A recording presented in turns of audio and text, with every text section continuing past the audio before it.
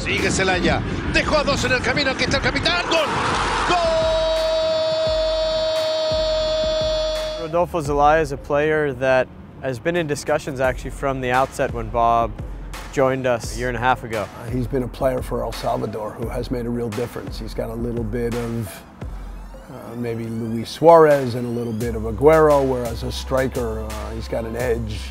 He's a goal scorer, and he's always been somebody who finds a way to get advantages and knows how to put the ball in the net. He's a crafty player that we think, with the players we have here, will combine really well.